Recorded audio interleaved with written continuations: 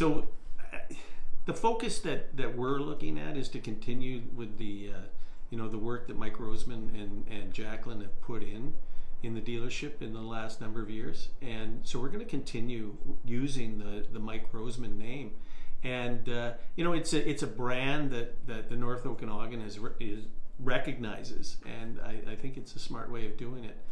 So we've added the Vernon Recreational Product logo beside the Mike Roseman, and we're going to continue to do that.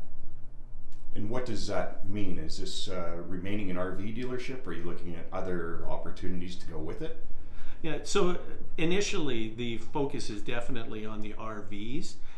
We're hoping to add a line of electric bikes in the near future, because I mean that really goes with the RV community. People like to have those bikes when they travel, and I mean, who knows what the future holds as far as other types of recreational products that we'll be carrying. But we're continuing to deal with all the current suppliers and vendors that Mike started using, and so it's not going to really look a lot different.